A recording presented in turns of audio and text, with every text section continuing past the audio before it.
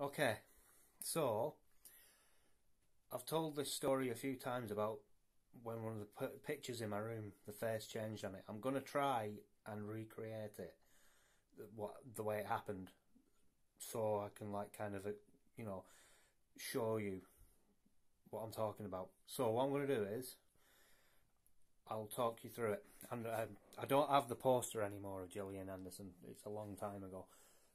She was in the X-Files, if you don't know. Anyway, so I was in bed, and then this light came. I was looking at the ceiling, this light, and when a car goes past, so I thought it was like that.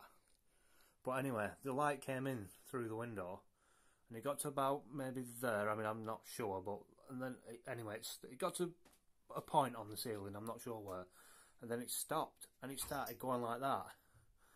So I followed it with my eyes, and it was shaking, and then it came down the wall.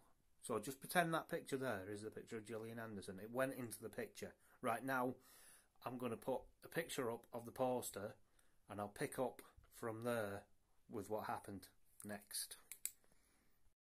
So the light came down off the ceiling, it went down the wall, and it went into the poster, and as it did, the face on the poster changed, and it changed to something a little bit like this.